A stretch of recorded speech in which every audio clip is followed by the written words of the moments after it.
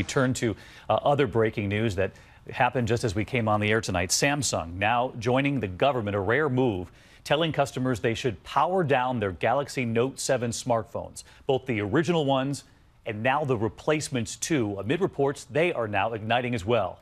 Here's ABC's chief business correspondent, Rebecca Jarvis.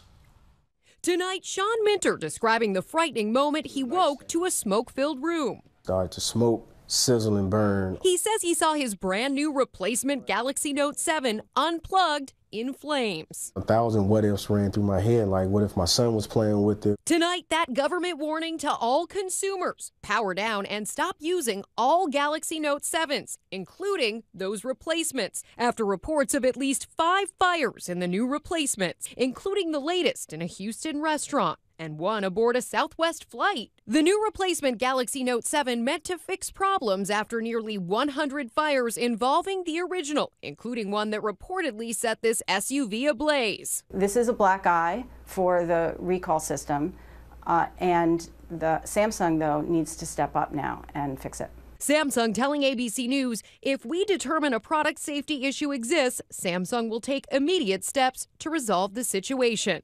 And David, that rare warning from Samsung now echoing the government's advice to power down and stop using all Galaxy Note 7s. Many carriers now say they will exchange those phones for something different. David? Rebecca Jarvis on the story again tonight.